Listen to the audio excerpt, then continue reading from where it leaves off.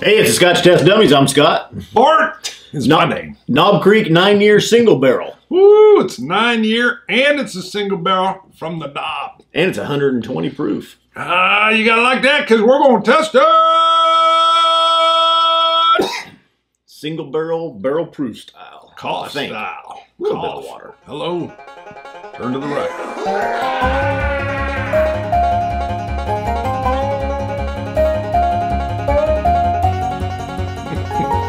All right, so the proof has got you caught. You need me to get that? No, the test it had me coughing. Oh, the proof. Oh, the test it made you cough? Turn to the right, cough. It hit just right. Just Test it. I couldn't stop it. Like that's like yawning in the middle of a story. Be like, oh, I'm done. So a while back, Knob Creek was able to bring back the 9-year age statement. They had to abandon it for a while just from supply and demand several years ago. So they were assaulted by a mass of customers and had to just wave the white flag on aging to 9 years. Well, yeah, I think they were able to catch up a little bit. Several years ago was able to start aging more. Yeah. But we did the 9-year small batch. Mm. And I didn't realize there was a 9-year single barrel 120 proof, as well. And I think the small batch is 100 proof. A lot of choices. A lot of choices out there. I think so. Knob Creek brings it. We don't do the research. So you have to do it. Knob Creek's the first whiskey I ever bought. Mm. I went in. This is like 2002. And I said, I want a nice, expensive bottle of whiskey. And whatever it was like a 12-year-old Knob Creek for $50 back in the day. So, ooh. Knob Creek does have some rye in the mash bill. Usually that comes out a little bit, making it a little bit spicy. I expect the 120 proof to make this a little bit spicy as well. Ooh. Keep in mind there are going to be some differences in these because they're single barrel releases. Mm. So you can get slight, sometimes big differences. Let's say big differences. I get oak on the forefront and some cinnamon, sweet cinnamon, and a little bit of spice or tobacco. I was trying to figure out which one that was. I think it's more of like a sweet tobacco note. Disclaimer, I'm still suffering long-term COVID. Palate is mostly back. Nose is not. Hashtag trust Bart. So when I say sweet tobacco, he can't refute. I get this has an alcoholic punch on the nose. It burns. It does. It's burning the nostrils for sure. And other than that, I'm not really getting any notes that stand out, but that's because of my muted. I get a little bit of the rye, but it's it's edging toward a peppery rye. I don't get any dill notes at all. And that's the kind, I mean, sometimes I actually like that dill note in a rye. I know that has to do with it means there was a little bit of extra bacteria going on or whatever, but I don't mind that. But I hear it's just a note of pepper. Oh yeah. Yeah, that's a nice note. I just got a real nice note of pepper, like fresh ground pepper.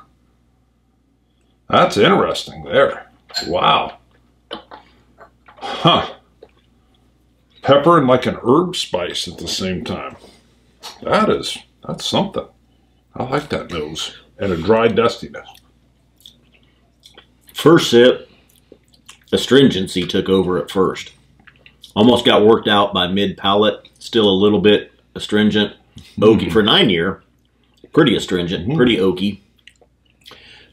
A lot of other notes going on here with it. I'm going to have to take a second sip to sort those out. Oh, the dance is in the finish here, mid-palate to finish, because you're right. It starts off where it's almost like it pulled away all the saliva. That's that dryness. And then it started to come back in. It was like the tide rolling out and then a new wave cresting. And you're right. The finish just started to dance. Sometimes the oak or if it's aged too long will cause really, the astringency But Ooh. it was weird how like it kicked in at first, but then Yeah. Like you said, the wave, the high tide came back in. That was interesting. The finish here, still lingering. Cream, buttered sweet corn, like corn on the cob. Ooh, yeah. That's probably it. Like a sweet buttered corn on the cob. Just nice in that finish. Still lingering. And some touches of Caro syrup. That sweetness is kind of where it goes. That sweet Caro syrup. Let me get this flash again. That was interesting. I think my palate's a little muted this morning. I got cherries and cinnamon and oak. I get a lot of cinnamon on the nose. And then it was kind of just flashes of those notes, and then it's gone. And I can tell I've drank some whiskey, but that's about it. We did just have a good weekend, though, at Iron Root Republic in Denison, Texas, and we got to test some pretty good whiskey down there. Yes, we did. That couldn't maybe that high. Maybe that's... Whew. What's the proof again? 120. Yeah, it lets you know. 120. I think that's that stunningness. It's the flash on the forefront is that proof.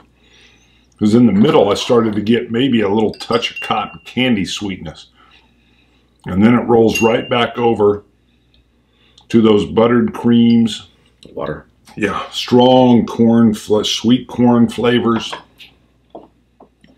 I added a couple good drops of water to mine. You just got one drop, really. That's good. Man, does that finish linger? The longer it lingers, the more I get corn on the cob versus the sweet Caro syrup. It's like a roasted corn on the cob. Sweet, sweet butter. Oh my, that's nice. Water helped my palate right now. It actually brought out, kind of opened it up, brought out more. I got some caramels there. Some of the brown sugar. I don't know if you know what brown sugar means. That's the first time I've said it. I'm going to say sweet buttered corn on the cob 5 more times, and they're going to be like, he said corn on the cob. Ha ha. I only need to hear 3, maybe 3.5. That was, Bart had a review. He kept saying butterscotch. I don't know how many times. Hard butterscotch candy. And then you said, you don't know what it means. I go, Brock's. That was a movie. That was from The Princess Bride, though, where they keep saying the phrase. And he's like, I don't think you know what that means. Yeah. Yeah. He's like, I don't think you know what that means. Inconceivable. And he's like, I know what butterscotch means. Butterscotch. I know. Hello, Brock's. Hard candy, yellow wrapper. Grandpa always had some in his pocket. So 120 proof, sometimes what happens there with those high ABVs, your flavors really get kind of compacted in there. And to me, I think when you add the water on those higher ABVs, because the nose, did you get anything? The nose opened up too. The nose got a lot sweeter. I don't get that cinnamon as much as I get a sweet now. I didn't expect that. Oh my. No, not for me. But again, muted. Wow, the nose turned into like a sweet. Ooh, we used to have this taffy store up in Century City in Colorado. They would have that little machine that's twisting that taffy up there. And when you hit the door, when you opened the door, it was so beautiful because it was this like 200-year-old building. The floor was all plank floor, like what an old saloon would have been. But then you had this sweetness. So you had this oak dry wood and the sweetness. That's what I'm getting here. I just went back. I think 6th grade we toured that. Mr. Ribel's class. Hello, I'm there. The finish now is actually with water is hanging in there longer now too. I didn't, and I'm not getting necessarily that astringency right up front anymore either with water. So this is one I think water definitely helps. Or an ice cube. Wow. By the way, which one's your favorite Sesame Street character? Right off the top of your head. Who'd you like? Come on.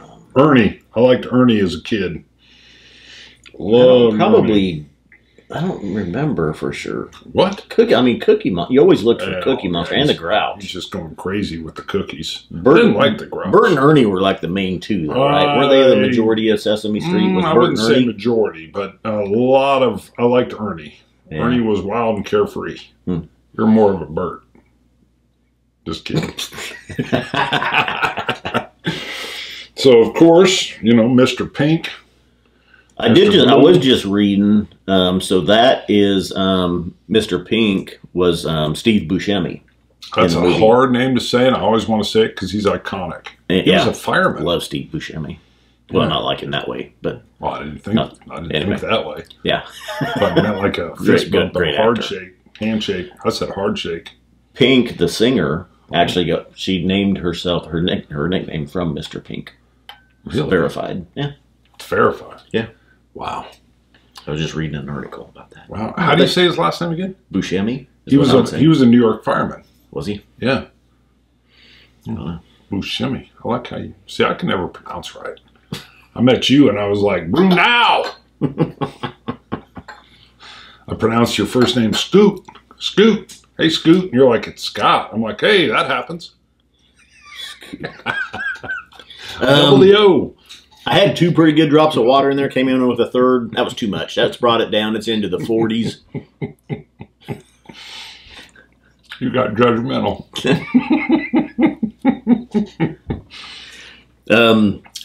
Too much. Just a good dollop of water on it was pretty good. Sure. Helped open it up. Kind of like going to the Scoot. That was too much.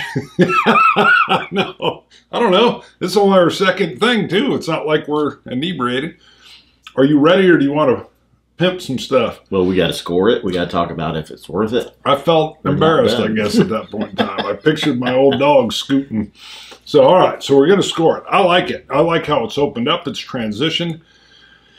I do lean toward any kind of higher proofs. So, I mean, that factors in. I'm going to score before you. I'm giving it a 90. Ooh. See, I wouldn't go that high. Damn, this is a good bourbon. Oh, I like it. I like it a lot. I think it's one that's leading the pack. It's definitely worth a try.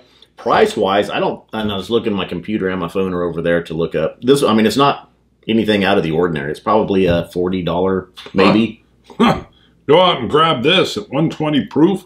The way the water opened it up more. Again, though, I'm going to let you guys, gals, know I love when whiskey starts moving all over the place, transitioning. It's just that experiential side. When you added the water, it completely like changed it. Mm-hmm. I mean, not completely, but it morphed it for sure.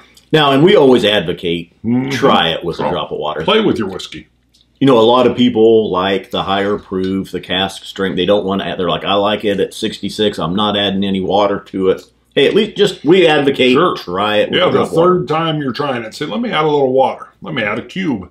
Sometimes I don't like it that way. Yeah. Okay, you go right back. Yeah. Sometimes you're like, whoo. So that's what you get. Sometimes you're like, okay, the water definitely helped this. Right. Sometimes it doesn't. So, sometimes it'll make it worse. Sometimes it does nothing. You know what else helps? Sometimes it's just letting it sit, you know, and kind of not slugging it, not chugging it, not kicking it back. What's the SMWS deal on the side of the bottle? Oh, I don't know. Not for chugging, slugging, or... I was thinking Cousin Shane. He's going to be coming back on soon. We're trying to work Cousin Shane back. If you did that with a 66%er.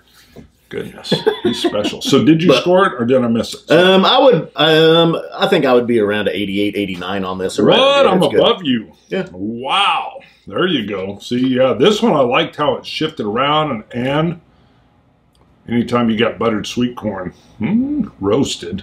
Hello. Again, keep in mind this is a single barrel. Maybe this is just a really good barrel, or is this one of those that's kind of questionable? The single barrel, did they actually blend a few barrels together? That'd be wrong. Well, what they could do and get away with it is combine barrels and then let them sit for a while. Okay. Maybe put them in another barrel. You got a single barrel. So technically, it's a single barrel. Yeah, I did learn that at Iron Creek. We did this weekend that they can you can do that. Right. You can marry a few whiskeys together and recast them. Yeah. Now it's a single barrel. Single Go to ScotchTestDummies.com. Check out our merchandise, our coins, our glasses. We don't have these glasses. We should get these though. Yeah, we should. We got cool ones, dropper sets with those Bart says burn stuff on it. Burn our logos. Our logo with the Android head. You can buy our shirts. It's wood with burn stuff. Yeah, you can't get this yet. Boom. Go to Patreon.com. Look up the Scotch Test Dummies. You can support us for as little as $1 a month if you want to, or $100 a month. Well, yell your name with gusto. If you go $2 and up, you throw us a picture as long as you cover the pickle. It does help show you. Keep the lights on. Helps pay for the whiskey, just like this bottle. New shirts. Hello. Although this one's an old one. And Scotch It. You Scotch gods. Cilantro. Dummies. I may have shaded you right at the end there. Dang it, I was doing better. No, I don't think I did. Look at that. I got to go crazy to shade you.